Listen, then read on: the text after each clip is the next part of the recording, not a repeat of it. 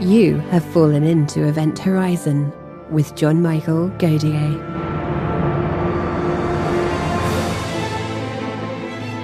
In today's episode, John is joined by Dr. Klaus Pontoppidan. Dr. Pontoppidan is an astronomer at the Space Telescope Science Institute. He works on the formation of planets and the origin of our own solar system. He also works as a James Webb Space Telescope project scientist. The James Webb Space Telescope is the scientific successor to the Hubble Space Telescope and the Spitzer Space Telescope. As the largest optical infrared telescope ever launched into space, it is expected to spot the most distant galaxies in the universe, dust, and molecular gas around young stars in the process of making their own planetary systems, and not least, to characterize the atmospheres of exoplanets. Dr. Klaus Pontoppidan, welcome back to the program. Thanks for having me. Klaus, it exceeded my expectations. I expected beautiful images, but I was blown away. I was just absolutely amazed. And this telescope is just better than expected. Within these images that have been released over the last few days, what really surprised you as a scientist working with this telescope? I think there's several things that surprised me. I think one of the first things that really came out was in the deep field, the one that was released a day early by the president. We knew that we would have a deep field. We knew that we would be, about the same depth as the deepest fields Hubble did. At least that's how it was designed. What we didn't know was, well, for one thing is the observatory is better than expected. And so that means that we're now deeper than anything that's been done before. But it was a bit of a bonus. That was not the expectation. But the other thing is just this incredible detail and the high resolution of the image that allows us to see these distant galaxies as not just smudges, but entities, like individual creatures with structures. So if you zoom in on some of the galaxies in the deep field, you see these that some of them are surrounded by these little dots, and these we think are individual star-forming clusters within the galaxies that Hubble just could never saw. And I think there's some real science there. I mean, this all has to be analyzed in the coming weeks and months by experts in this field, but on our team, the galaxy experts, they were looking at this and they said, we've never seen this before. There are some models that might predict that these early galaxies, if they should form lots of these star clusters, but now we see them in this amazing detail. And I think some of this comes from the fact that the observatory is actually sharper than was expected at the shortest wavelengths, down at about 1 micron, and that's where you really see all those little blobs come up. So that really surprised me how many details we actually could see. Were you able to determine in the deep field image, and I know it's early to ask this question, but how far back are we looking? I mean, what is roughly the most distant galaxy in light years that we're seeing in that image? So yeah, we were able to determine I wouldn't say distance, more the age of the light. Because this is the thing with these kind of cosmological distances. The universe is expanding, right? So, long time in the past, these galaxies emitted some light, and this light has traveled to us.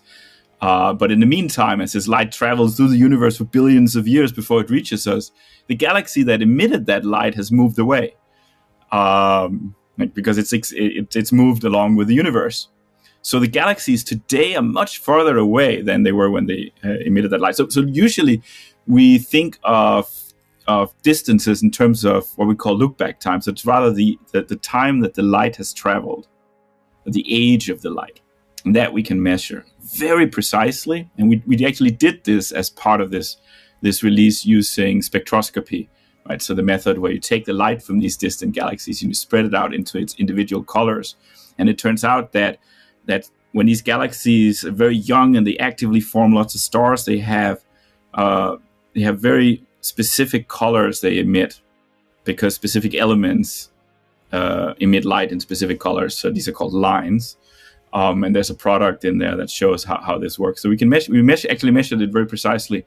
And I'm sure there are probably galaxies that are even more distant than the ones we found. But the most distant ones that we looked at was more than 13 billion years old. That light has traveled for more than 13 billion years, 13.1 to be exact.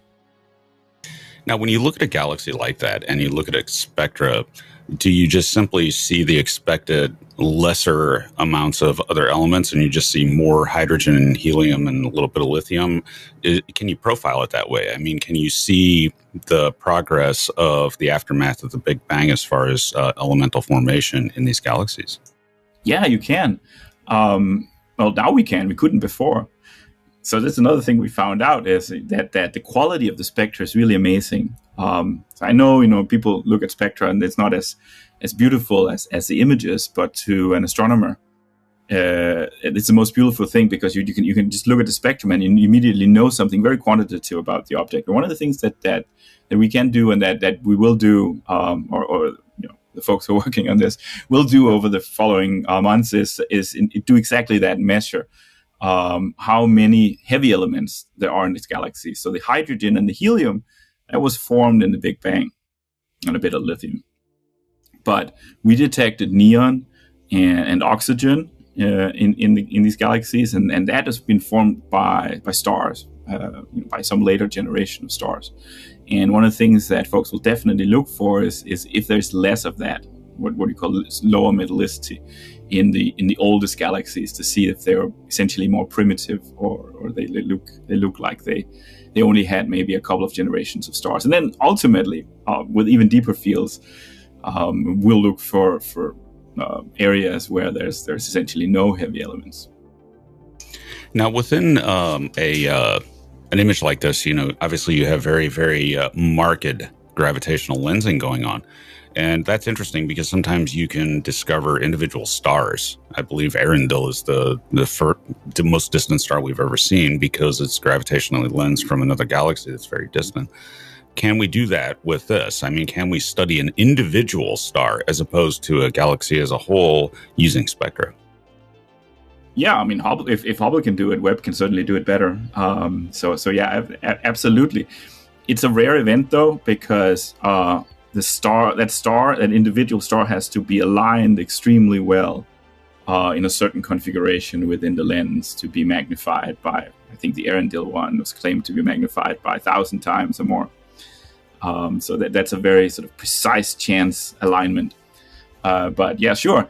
And we see significant enhancements in the galaxies that are in this field by that gravitational lens. I think in probably, and you see a lot of dots in the galaxies that you might think are stars.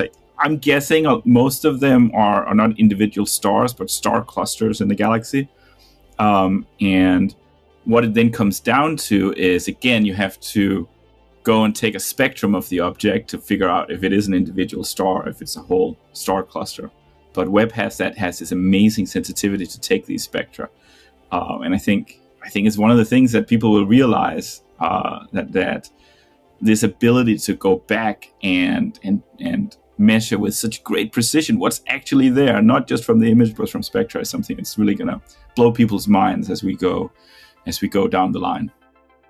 Now, regarding spectra, it's not just galaxies. We also have characterized water vapor in the atmosphere of an exoplanet, a sort of vaguely Saturn-like gas giant, but there is water vapor, and that heralds what we can do with perhaps rocky exoplanets looking for water vapor in their atmospheres. And if we can do that, then you're moving the territory of looking for life.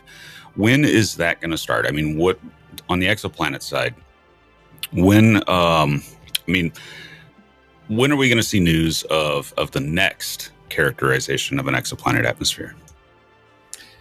So I can't say when there's going to be another news item at this time, but I certainly can say that there are already observations taken for scientists of other exoplanets in this way. And there are a lot of them lined up in the next year. So I don't think it's going to be long, but I haven't seen any results yet, so I can't say. Now, what's that look like? I mean, how many individual observations for scientists is Webb doing right now? I mean, how many per day does it accomplish? Or is it just a completely random number that just depends on how much observing time is required? Yeah, I mean, it really varies depending on what is being done. But let's say a typical, what we call a visit, which is where the observatory goes and looks at a certain object without going to another one. And an observing program or an experiment, it can be many of those visits. But a typical one like that is maybe a few hours, somewhere from between 1 hour and 5 hours. So you can divide 24 hours into that. And so you'd get maybe, between 5 and 10-ish programs over a 24-hour period that has some observations taken. Now, did the deep field take quite a bit longer to accomplish? Well, it's one of the things about the deep field is that it was done so quickly. I think everybody's really amazed by how quickly we beat records. It was you'll see different numbers in the literature because there's sort of different ways to skin this cat. So on the clock, that image, the NIRCam image, was done on the clock in just over 6 hours of exposure time, just integrating on it, just over 6 hours. That's amazing. Yeah. So sometimes you'll see 12 hours mentioned, and this comes back to what I mentioned before. There's a lot of multiplexing in NIRCams. So not only does NIRCam have these two different cameras that sit next to each other, each individual one of those cameras actually also observes two different filters at the same time. So it observes two different colors of light at the same time of the same field. So in terms of depth, it corresponds, and Hubble can only do one at a time, right? So in terms of depth, it's like 12 hours, but on the clock it's only 6, if that makes sense. A faster observation. But then again, JWST is far newer than Hubble. Hubble's 1980s technology that's somewhat upgraded, but we haven't been there to visit in years. Now, the micrometeoroid impact on JWST, which almost destroyed me when I heard about it. How bad is that? And is it just something that you just have to shrug and expect? And could it happen again to that level? I know things get hit by micrometeoroids all the time, but sometimes they can be a little bit larger than what you were planning for. Yeah, that's the thing. I mean, it's the size of them. So Webb is built to handle micrometeorites, and it gets hit regularly. And that's just part of the that's part of the game. And any spacecraft would get hit regularly by micrometeorites, and that's taken into account in also the lifetime of. I mean, we heard a lot about lifetime of fuel, right? But also lifetime of the mirror and so on. Eventually, it gets a lot of dings. Just like a car. You drive a car for 10 years. You're going to have a few scratches on it. I mean, it's essentially what it is. But it'll take a lot of them before you really degrade performance. What was different with this one that everyone has heard a lot about is that it was bigger and or faster, some combination thereof, than what was expected, than what you typically see. And obviously, with the bigger it is, the faster it is, the more energy it hits with, and the greater impact relatively it will have. So this did have a significant impact in the budget for the kind of damage that micrometeorites will just do over time. So that one, it did not cause any real measurable difference in performance of the observatory, but the concern is that if there are a lot of those big, fast ones, then over time, then that can affect performance. So it would degrade the observatory quicker than what was expected. And so folks are looking at this very carefully. They're going back, they're looking at the models, they're thinking about it, they're thinking of if there's anything that can be done to mitigate this if it turns out that those are more common than expected. And so they're going to come back with some answers for us, in the not too distant future, I expect. But so far, the hope is that this was like a freak event, that a rare thing that maybe once in a decade, and we don't have to worry about it. But if it's several a year, we may have to worry about it. Could that, finding out about that and learning the profile of dust in the solar system and the size of it like that, could that affect future space telescope designs? For example, would we say, well, these things hit a lot, so we're going to protect this thing more and make it more like Hubble, sort of contained, as opposed to being out there, open to the elements, so to speak, as JWST is? Yeah, that's a great question. For those who've been following along, will know that the concept for what comes next may very well be something that looks like the JWST design. A bigger telescope that works in optical light, but is big enough that it would be able to go out and actually take direct images of Earth-like planets. But that would also have this big segmented mirror, bigger than or probably about the same size as Webb's, but and a sun shield. But in order to take direct images of real Earth-like planets, the surface of that mirror has to be even more precise than Webb's mirror. And Webb's mirror is already very precise. And that's where you have to start really worrying about micrometeorites, because the more precise that mirror has to be in order to image those Earth-like planets, the less it can withstand this kind of impact from micrometeorites. So you don't want to build this fantastic telescope that can observe Earth-like planets. You send it up and it only works for a few months, because then it just gets hit by something. That's interesting. Yeah, so they're worrying about this. Sure. Yeah, so that really shows that in addition to the science mission, Webb is also teaching us about the conditions of space for future telescopes, and will help define what we can actually do, in the future, especially with, giant telescopes like the next generation. Yeah, exactly. Yeah. And if they end up having to put a big tube on it, first of all, it will be very expensive. And second of all, it may limit how big the telescope can be. So we hope not. So I hope they figure out, I'm sure they'll figure out some clever way of dealing with it, but we'll see. Well, at least we have the benefit of launch costs dropping and gigantic rockets coming that can launch things much, much bigger than Webb. And you don't really have to fold them up so much because of fairing sizes and everything else increasing. So this story is not over. There's going to be a whole series of increasingly great space telescopes coming. But Webb is the one that's going to show us everything it can now. Now, if you had to put numbers on it as far as power,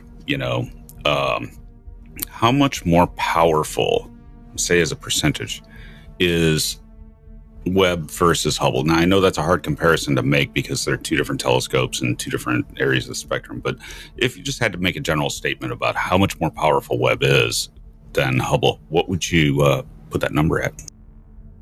Well, I would say it's orders of magnitude more powerful. Because orders of magnitude means, like 100, like much more than 10, but probably less than 1,000. And the reason you can say that, and because as you're right, that this is there are many parameters you can look at, as many different ways you can compare things. But like, just if you look at, let's say, the example of the distant universe. With the earliest galaxies, we are more sensitive, even in the wavelength region where we overlap. We are far more, like 100 times more sensitive at more infrared, at redder wavelength than anything that came before, which would be something like a Spitzer Space Telescope, for example. Like vastly better than vastly, yes. As far as infrared telescopes, this is is something much, much better than what we've ever had. Right. But the thing is that it doesn't make as much, if this is a science goal, right, it doesn't make as much sense to compare to that bit of wavelength where you overlap with Hubble, because that's not where you see those distant galaxies. You see those distant galaxies in the area where we're much more sensitive than Spitzer, right? So to do the science, we are 100 times better, or something like that. Then we're faster because we have more pixels. like one of the things you see in the images that was in the first images package, for example, Stefan's quintet. This is a massive image. It's 150 million pixels. It was put together by almost 1,000 individual image files, and we're able to do that in just a few hours. So it's, and people have been saying in the past that the Webb, it's not a survey telescope. This is true. It's not, something that's going to look at the whole sky, but it can look at bigger regions and Hubble faster with more pixels on sky. And so that's another kind of power. And then you can think about the spectroscopy that you get. So you have all this. You can't quantify that power, but the power that you can take an image and you see something weird there, something you don't understand. Whether that's I don't know. There's some direct imaging of exoplanets, and you may see some a blob there. You don't know exactly, is it a planet or not, or a distant galaxy, and you can go and take a spectrum of it, and you'll just tell from that spectrum, yes, this is what it is. So that's a different kind of sort of soft power. Now, in regards to the spectrum of the exoplanet where the water vapor was seen, did you see anything else? What other chemical signatures were in there, if any?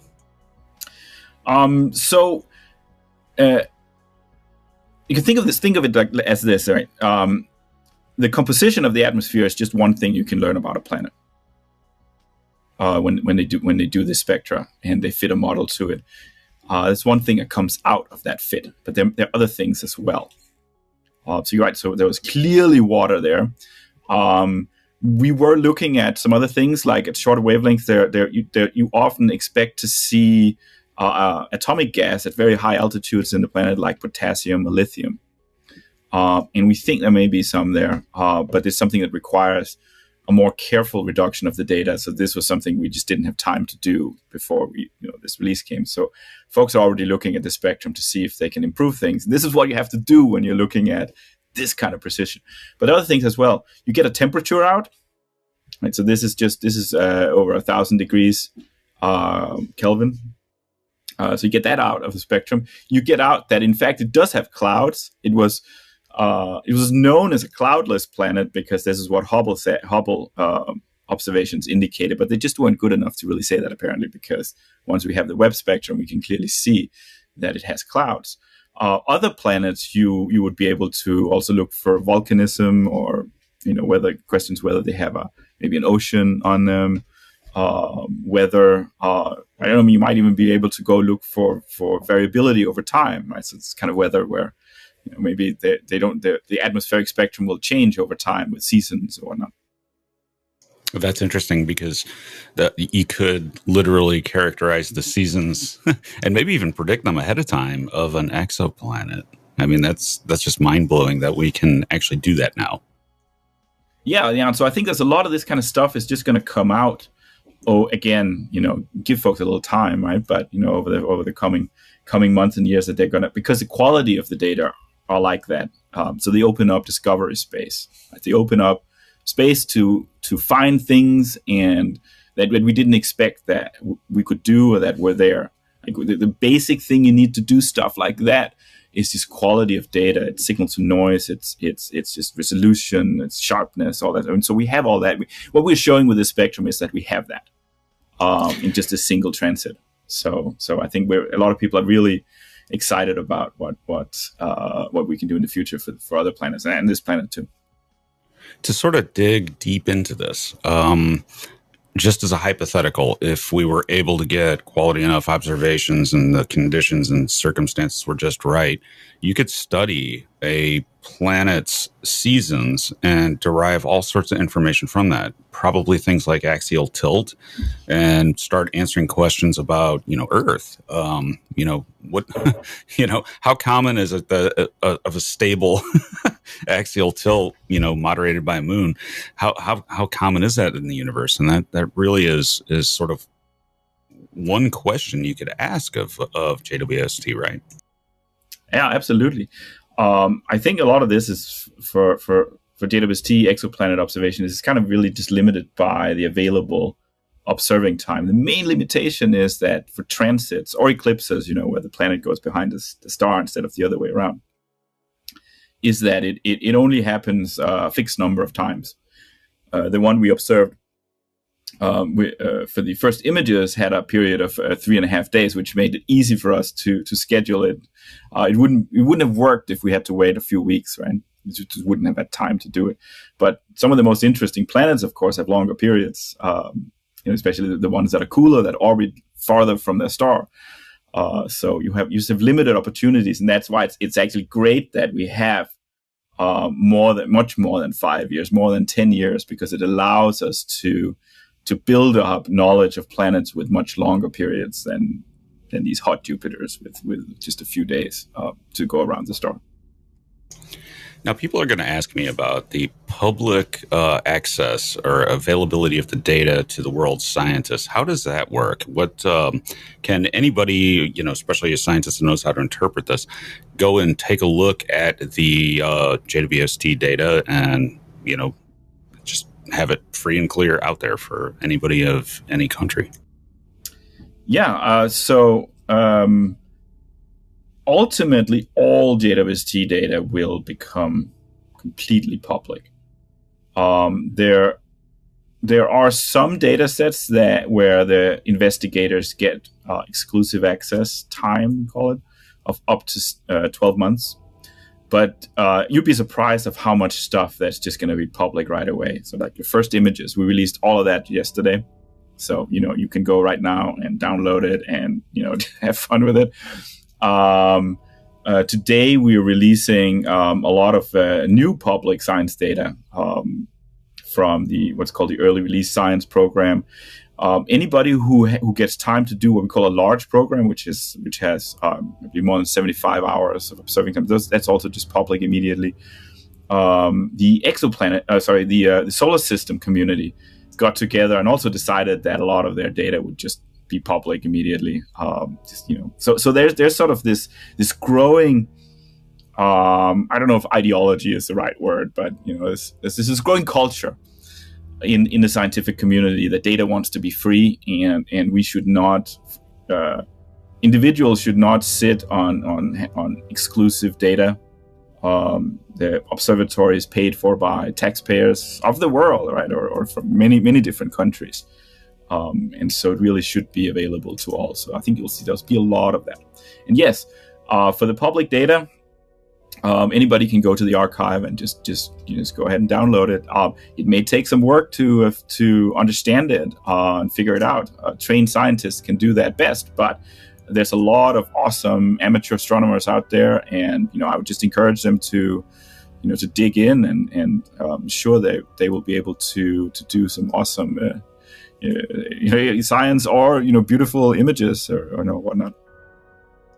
Even just something like the deep field image, you look in that the hundreds of galaxies. There are some really interesting looking galaxies hidden in that image. So anybody can sort of go and look, and if you do that and you're looking at this little spiral galaxy or whatever, you're putting more attention into that galaxy than any other human ever has, just by looking at it for a long time and admiring it. I find that pretty amazing. Yeah, absolutely. And I happen to my role in making the first images. I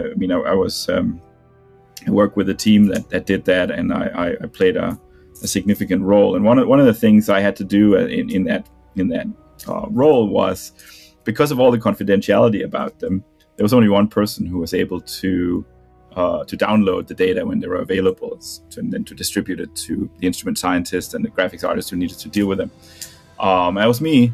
So I got to download that deep field, one day when it was available, and just sit there and look at it for a couple of hours as the only person on Earth. And I will admit that was a weird feeling. Looking at all those galaxies as a first person, and I knew some of them would be more distant than what had been ever done before. It's looking at the beginning of the universe. I mean, there are few things that are more weighty than that, at the aftermath of the birth of the universe visible to us. So how does it work with regards to prioritizing observations. Now that we're in the science phase, do you have like basically a ranking system on what gets done first versus what's second tier and things like that? Is there such a system, or is it more distributed? Yes, so no, so we don't have a priority system. Everybody is equal with one exception, and that's that mentioned earlier, what's called the early release science program, which is just in this first year. There's 500 hours of observations that were selected from the community. And these had the purpose of making sure that there was public data for all the important science modes of the observatory and over a wide range of science cases, so that even for those who didn't get time, or maybe there are students or postdocs who just came in later and want to ramp up and start doing science with the observatory, that there would be some data available for them. So those get priority, but they get priority because they're public data sets. And so we just want to make sure that they come out as quickly as possible within the first 5 months. Everything else has just this flat priority. The scheduling is made to make the observatory the most efficient possible, right? So it takes time to move from one part of the sky to another. More than half an hour if you're going from one part of the sky to the opposite part. And so it would be very inefficient if observations were scheduled according to some other priority than just making sure that we move as short distances on the sky as possible. I see. And that also saves fuel, right? So if you sort of prioritize the targets near each other, you don't have to move the telescope as much, right? Yeah. So I think the fuel is a little more complicated, but it's taken into account as well. That's right. Now, what's next? What can we expect in the coming month, say, from JWST? Is there going to be more pretty pictures coming out or anything like that? Or is it just going to be, we have to wait for the papers to be published? Yeah, no, that's a great question. No, there'll be more pretty pictures. We certainly don't want to sit for months and not have something new come out. I do think that the science community will be very quick. I mean, it remains to be seen. I don't know if the first paper has been submitted yet or not, but we can take bets on when that will happen. But in the case that we're not getting some awesome results from the science community in the first few weeks here, then we're ready to we'll put out new images, and we'll do that regularly on a pretty frequent cadence. And you mentioned on Twitter that there is such an image, at least one, and that there was another image taken that you didn't process or do anything with. You're obviously very busy getting the images that were out. But there is at least one other image out there that somebody could process and release at any time, right? Yeah, I mean, you may be talking about that little bonus deep field. So that's available. There was another exoplanet as well in there, other than the one we used in the press release, and that's been released as well. I'm sure folks are looking at it. So yeah, I mean, there'll be things. And my last question for you, Klaus. All right, so we know of an exoplanet that's very close, Proxima b. Is that high on the list to take a look at? Not to my knowledge. It's a hard target. It's a bright. There's a bright star next to it, right? So I'm not sure actually. Yeah, that gets to be a problem when those really, really closely orbiting exoplanets to red dwarfs. All right, Klaus. Well, congratulations. It was an absolute pleasure to watch the flawless deployment of JWST, and then now just the jaw-dropping images and science. It's going to be a great run. Well, I'm sure. Yeah, we have a lot of good things to look forward to. So thanks for having me. It's always a blast. Yep, and I hope you'll join us again at some point when even more science comes out. Accumulated science and talk of JWST. Absolutely. Event Horizon and my channel are now available as a podcast on Apple Podcasts, Spotify, and YouTube memberships. Early ad-free episodes, bonus episodes, and sleep-focused content. Sign up now by clicking the links below to your platform of choice.